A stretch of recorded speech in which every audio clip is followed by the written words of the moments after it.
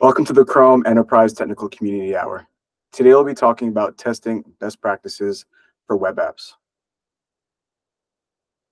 My name is Rich, and I'll be your host for today's presentation. Joining me today, we have our speaker, Matthias Romer, who's a developer relations engineer for Chrome testing. For today's agenda, I'll start with a quick introduction of the Chrome Enterprise Recommended Program and the Technical Community Hour. Then I'll hand it over to Matthias, and he'll cover today's topic and the call to action for our Chrome partners. Lastly, we'll provide some additional resources for you to learn more information. Today's Chrome Technical Community Hour is brought to you by the Chrome Enterprise Recommended Program, which is Google's partner program for third-party solutions that are optimized for Chrome OS or integrate with Chrome browser. This webinar brings you the opportunity to engage with our team about new features and updates, enterprise development best practices, and our enterprise strategy. Now, without further ado, I'll pass it over to Matthias, and he'll kick us off. Matthias?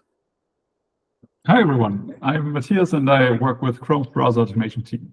Just as Rich already said, I want to talk about best practices for web app testing. I'm sure some of you already are familiar with the topic, or might even have dedicated testing teams with them.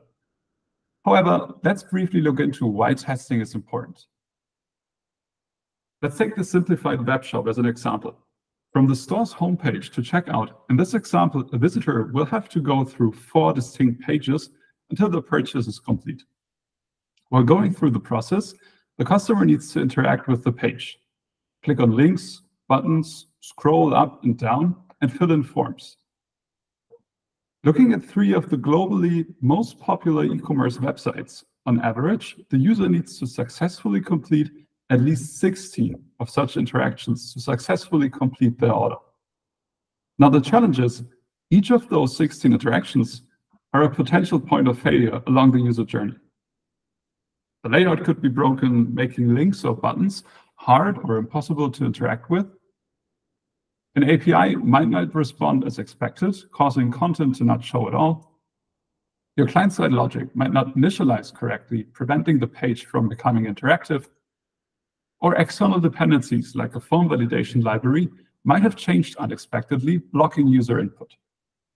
And that's only what could go wrong in this simplified example. In practice, a real-world website can have had hundreds of possible interactions across dozens of unique pages. Testing all of those journeys manually and meticulously on every release, including edge cases and side effects, is impractical and resource-intensive.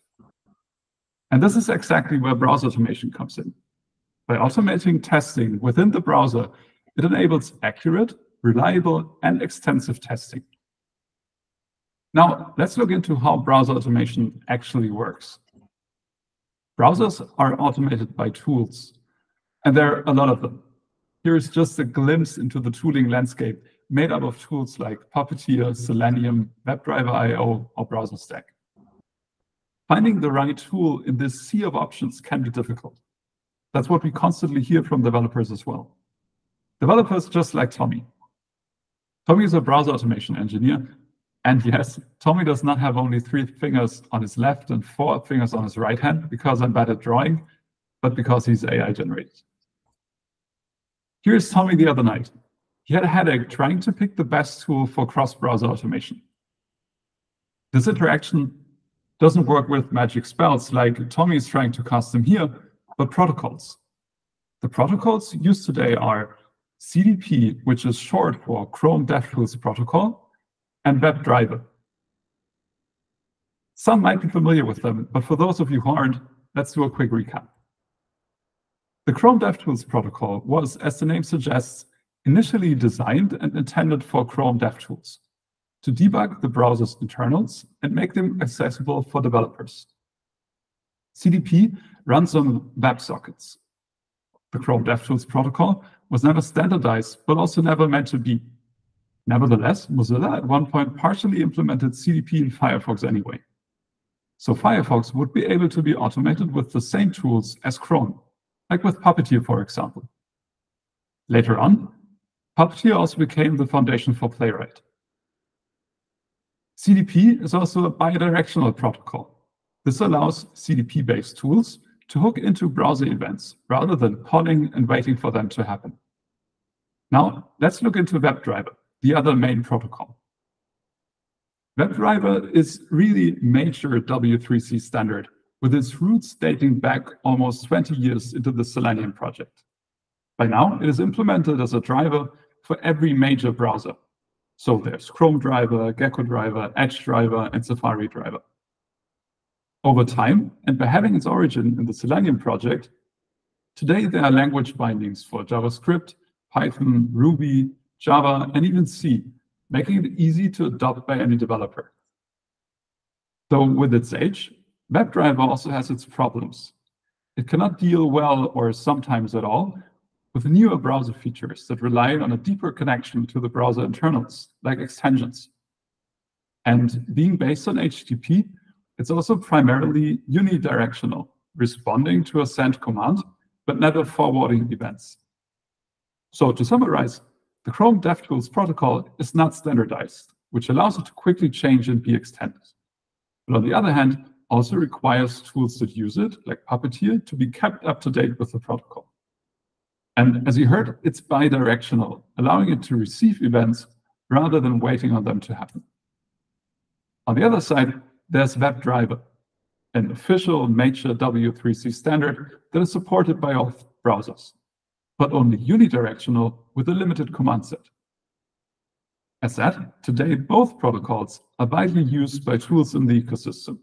For example, our very own Puppeteer is a reference implementation of a tool automating Chromium-based browsers and Firefox via CDP. An idea that Playwright built upon and took 3 steps further by building patch CDP support for other browsers than Chrome. And then, of course, there are all those tools, some of them around for ages, that have historically been based on WebDriver, like WebDriver IO or Selenium, Source Labs, BrowserStack, and Lambda Test. To be fair, over time, most of them also implemented features based on CDP in order to support more advanced automation use cases for the users in Chromium-based browsers at least. For example, Selenium started to support event-driven tests with version 4, also enabling those in downstream products like BrowserStack. However, that led exactly to Tommy's headaches mentioned, because now whenever setting up a test suite, he needs to ask himself, which tool allows me to test the most use cases on the widest browser palette? Today, for many, there's an obvious answer to this question. Playwright, of course, with its simple-to-use API and cross-browser support, can be a great choice. As you know, it's using the Chrome DevTools protocol to automate Chromium, Firefox, and WebKit, the same engine Safari is based on. This works because Playwright is patching the Chrome DevTools protocol into the open source versions of the browsers that do not originally have it, like Firefox and WebKit. This can lead to challenges. For example, if Tommy wants to test something on an older version of Firefox, this would not work, because he cannot simply point Playwright to any Firefox binary, but only the ones shipped with Playwright. So in some circumstances, the question still stands. Which tool allows me to test the most use cases on the widest set of browsers? Something not just Tommy asks himself, but also we did together with all other browser vendors like Mozilla, Microsoft, and Apple, but also tooling vendors like WebDriver IO, Selenium, Source Labs, BrowserStack, and Lambda Test. So a few years back, we sat together and thought about how to combine the strengths of both protocols that are used in today's ecosystem, the old and major WebDriver, and the handy Chrome DevTools protocol. The result of this work is WebDriver BiDi, a new protocol to automate modern browsers with the same set of commands. WebDriver BiDi is specified as an open W3C standard and widely backed, not just by browser vendors. Just like CDP, it's bidirectional, so you do not need to poll for events like with the old WebDriver, but can listen for them instead, as with CDP. Another great thing is WebDriver BiDi is designed for the modern web. It's meant to be extensible with new browser features able to be automated under the same spec. And by being based on a standard, there's an unmatched chance your automation runs in every browser to come without any changes. And last but not least, WebDriver BiDi brings the same granular, low-level control that CDP brought to Chromium before to other browsers as well. To this point, this might all have sounded fairly familiar. But if WebDriver BiDi is so amazing, why isn't everybody using it already? What's the catch? It's still a work in progress, and we've been saying this for quite a while now. But you know what? This year, the wait actually comes to an end. The ecosystem actually made more progress over the last year than you might think. Selenium, WebDriver IO, and Puppeteer are all already supporting the new BiDi protocol. Using them, you can automate Firefox, Chrome, and Edge with the same powerful commands. While the Safari team is collaborating on and supporting the standard, the Safari browser for now only supports the former WebDriver standard. Now, let's dive into some examples to see how WebDriver BiDi can improve your testing workflows. But first, here's how you can create a driver or respectively browser instances in Selenium, WebDriver IO, and Puppeteer to automate Firefox via the WebDriver BiDi protocol. The same would work with Chrome. Those instances then have access to APIs based on WebDriver BiDi, allowing use cases that were not possible before. Let's look into some. I want to highlight 3 things: how APIs based on WebDriver BiDi allow to listen for log events, how to intercept requests, and how you can emulate web APIs. The cool thing is, all of these use cases are or will be equally supported in all tools and browsers using WebDriver BiDi, no matter which version, channel, or environment. Now, off to the first example, how to listen for log events. Let's assume the following code snippet. It's checking for WebGPU support and rendering a fallback in case it's not. To make it clear for testers what they are looking at, you emit a console warning in case the fallback is rendered. Wouldn't it be great to have this information available in your automated tests as well? As said before, WebDriver BiDi is bidirectional and therefore now allows to listen for events, such as log messages. This allows us to do something like the following using Puppeteer. You create a browser instance using the BiDi protocol, and then listen for console events with the familiar .on syntax. Inside your event handler, you then react to the event, like in this case, exiting the test, since we're expecting to test an environment that supports WebGPU instead.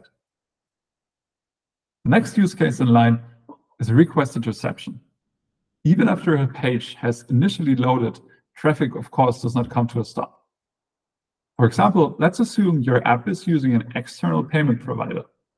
Configuring everything correctly to hit a proper staging API instead in your tests can be difficult. The good thing is, with WebDriver BiDi, you can now intercept requests and even modify responses in your automations. Here's how this would work in all Chrome, Firefox, and Edge, with WebDriver IO using WebDriver BiDi in version 9 to be released soon. It works by creating a new mock, optionally limiting it to a URL wildcard or a certain method, like we do here.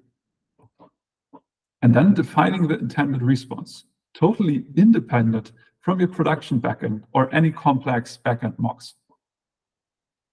And this brings us to our last example, emulating web APIs. And that's a personal favorite of mine. A while back in my career, me and my team were asked to implement the logic for a raffle. The idea was that to participate, people should use their phones to visit a certain website from the coldest place possible. And the hope, of course, was that extreme athletes would travel to adventurous locations and participate from there, creating excitement in the Explorer community. But as you might have guessed, most participants did in fact not, but use location spoofing tools to virtually beam themselves to the coldest locations from the comfort of their home, just as we did during testing. However, mocking hardware APIs was difficult back then and can still be today. But WebDriver BiDi makes this a little more convenient. Again, looking at an example from WebDriver IO using its browser emulate API. You need to specify the API you want to emulate, in this case, geolocation, and then, similar to browser mock API, define your intended return value. In this case, we want to test a submission coming from the Mount Everest. The same browser emulate API can also be used to emulate a certain color scheme, useful for visual testing. You simply call browser emulate, this time with the keyword color scheme, and either light or dark as a value. And though on the brink of being phased out by browser vendors, user agent sniffing is still a common practice. So the same API can be used to force a certain user agent, even when using another browser. By now, you probably got the API's idea. You simply use the user agent keyword together with the desired value, and off you go. Now, those were just some examples of how WebDriver BiDi already improves testing in tools available today. And the ecosystem is really moving fast and enabling additional BiDi-based APIs on a regular basis. I think it's really cool how quickly tools like WebDriver IO, Selenium, Source Labs, BrowserStack, and Lambda Test have been adopting the standard and build APIs around it. So make sure to check the docs of the tool you're using to see if there is something in your tests that could be improved using the new protocol. Now, if you want to learn more about what my team is working on besides WebDriver BiDi, then have a look at our summary at Google/Chrome testing tools, or just scan the QR code on the screen. And if you're just getting started with testing or have colleagues that do, I would love you to check out our recent course about testing on web.dev. And now, back to Rich. Thanks, Matthias. In closing, please visit the Chrome Enterprise Developer website for additional information to supplement your learning. That concludes today's presentation. We look forward to seeing you at the next webinar. Thanks for joining, and have a great day.